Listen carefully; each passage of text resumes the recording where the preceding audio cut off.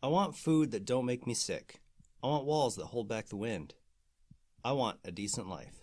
Edward Kenway, 1711.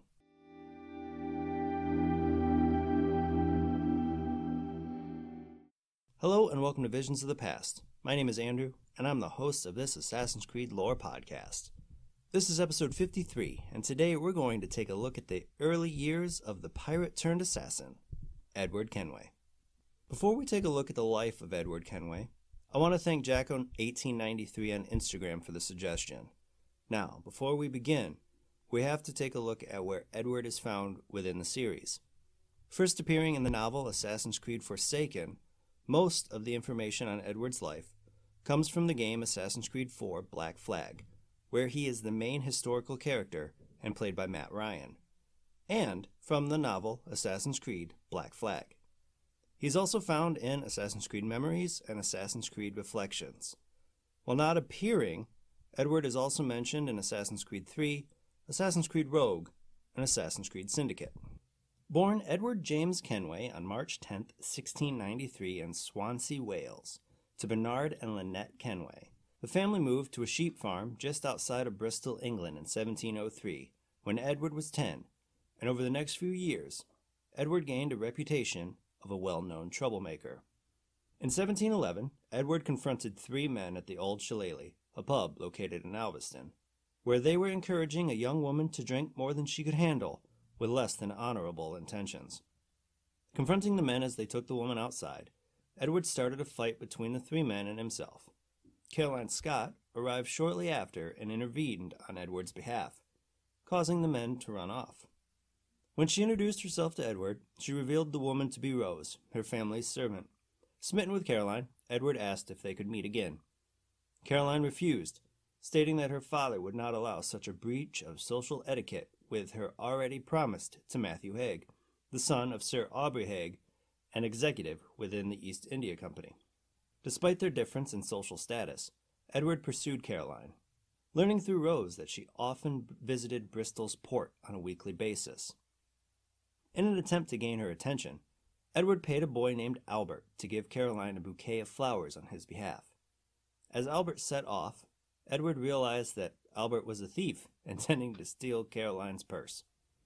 Albert was successful in his theft, but he was noticed by Matthew Haig and Matthew's bodyguard Wilson. Wilson caught the boy and beat him until Edward subdued Wilson and forced Albert to apologize to Caroline. Drawn to his fearless conduct, Caroline met with Edward that night outside of his home. During this midnight stroll, Caroline expressed that the thought of marrying Matthew and what society expected of her to do after the marriage made her sick. But at the same time, she knew that starting a relationship with Edward would incur the wrath of her father, a tea merchant named Emmett. Even with the threat of Emmett's wrath, the couple maintained a secret relationship and finally married in 1712. Emmett did disapprove of the marriage, disowning Caroline without providing her dowry. Without the wealth of the Scots, the couple settled on the Kenway farm, who quickly became fond of Caroline, and tried their best to acclimate her to a new life. Edward, dissatisfied with the life of a farmer and not able to offer a more privileged life to Caroline, frequently spent his nights in the taverns of the area. In late 1712, Emmett approached a drunk Edward and offered him a deal, a large sum of money to send Caroline back to her parents.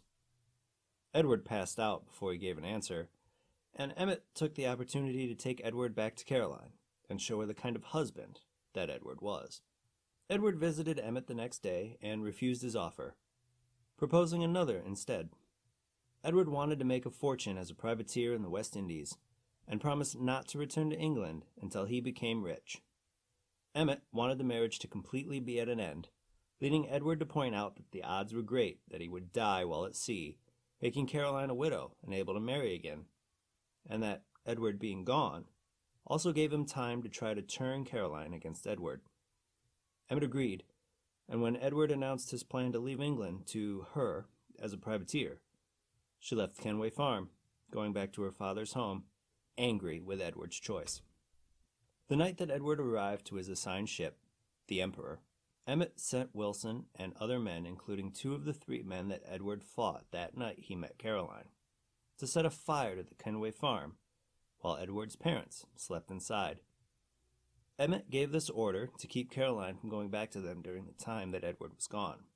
The Emperor's departure ended up being delayed, allowing Edward time to warn his parents and track the men who set the fire. Even though Edward saved his parents, his father disowned him, feeling that he brought nothing but trouble to his family.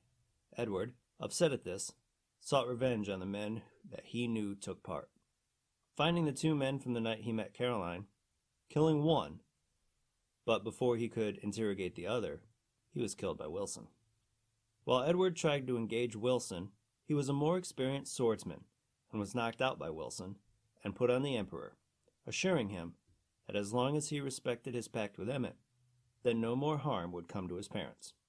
While on the Emperor, Edward was often harassed by the more experienced men on the ship, especially a man by the name of Blaney. At first, Blaney bullied Edward to assert his superiority, but Blaney grew to generally hate Edward for not fearing him. When the captain of the Emperor, Alexander Dalzell, foresaw the end of the War of the Spanish Succession, he announced plans to turn to piracy to the crew, offering those who didn't want to join him safe passage home. Before Edward could join others not wanting to be pirates, he was stopped by another sailor named Friday and saw that sailors who wanted to leave were being thrown overboard. On January 27, 1713, Edward participated in the Emperor's capture of the Amazon Galley, a British merchant ship. Edward was assigned to guard the ship's captain, Benjamin Pritchard, along with Blaney. Noticing that Pritchard wore a ring that matched the one worn by Wilson, Edward started asking questions that Pritchard would only answer in exchange for his safety. Unfortunately, Pritchard was shortly executed by Captain Dalzell.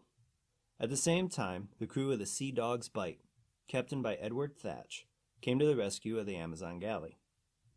Seeing that they were outnumbered, Blaney decided to mutiny against the crew of the Emperor. Before he could kill Edward, though, Thatch took a liking to Edward, and instead proposed a brawl to decide who would join his crew, placing the 2 rivals against each other.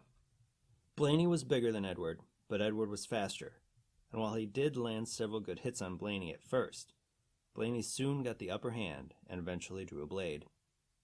With the drawing of the blade, breaking the rules of the brawl, Thatch shot Blaney dead. With Edward the victor, he joined the crew of the Sea Dog's Bite.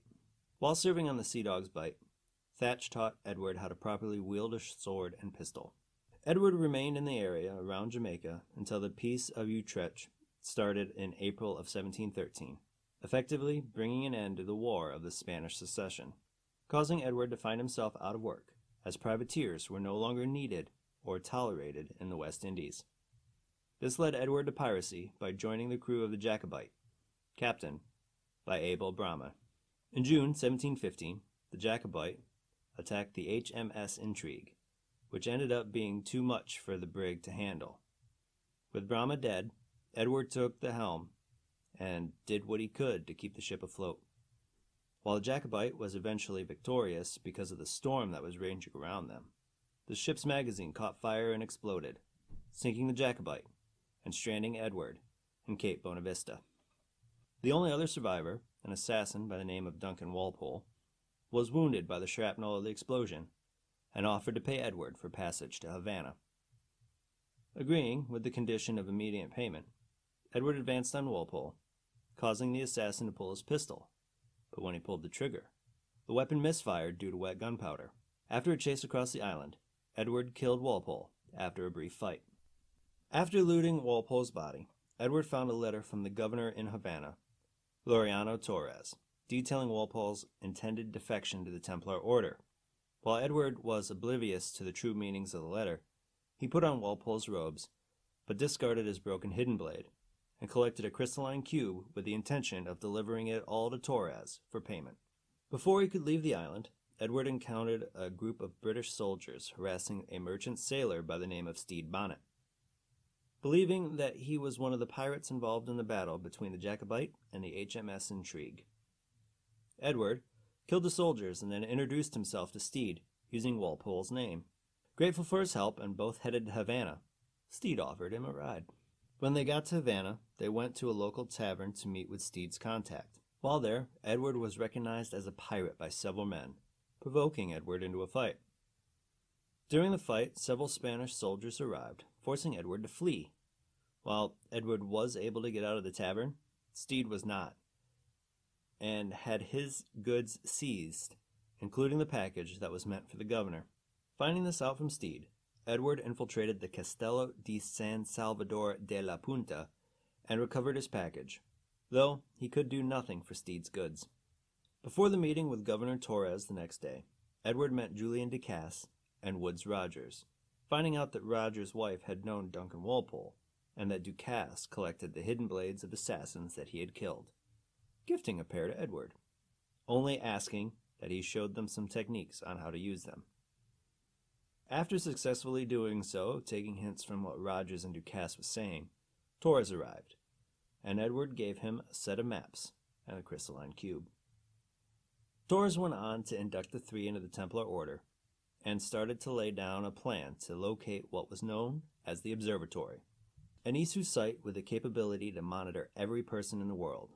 The next day, the four met at the city docks to retrieve a man by the name of Bartholomew Roberts, because he was suspected of being a sage, the reincarnation of the Isu Aita, who knew the location of the observatory. On the way back to the governor's mansion, the group was ambushed by assassins, and while Roberts tried to escape, Edward captured him, leading to Torres giving Edward 1,000 reales, the pay intended for Duncan Walpole. Believing this reward was insufficient, Edward decided to discover the observatory's location himself and sell it to the highest bidder. Realizing this required the assistance of Roberts, Edward infiltrated the prison where he was located, only to find that he was gone, and the Templars were waiting for him. Knowing of his ruse, Torres had Edward imprisoned on a ship within the Spanish treasure fleet that was headed to Seville, Spain, with the intention to have him delivered to the British Templars for robbing them of Duncan Walpole. Managing to escape imprisonment on July 30th, with the help of a man named Adewale, they recovered a number of other prisoners and stole the El Dorado. Making their escape through a hurricane that sank the rest of the treasure fleet, Edward ended up keeping the ship, deciding to name it the Jackdaw, and in a conversation with Adewale, named him the Jackdaw's quartermaster. Sailing to Nassau, the Jackdaw arrived in September 1715. Edward introduced Adewale to Edward Thatch, James Kidd, and Benjamin Hornigold. Edward started to plunder ships with Hornigold and take from plantations with Kidd. Near the end of the month, Thatch shared his concerns about protecting Nassau from recapture by the British, proposing a plan to take a Spanish galleon. Edward agreed, located and tailed the galleon to Great Inagua, learning that this ship belonged to Julian Ducasse. Not wanting Ducasse to spread word of Edward's escape, he snuck onto Ducasse's ship and assassinated him. In March of 1716, James Kidd explored the island with him and told Edward to keep the island as his base, requesting to meet him several weeks in Tulum, as he had more to show Edward there. When Edward reached Tulum, he found himself having to sneak through the jungles of the Yucatan Peninsula because the area was guarded by assassins.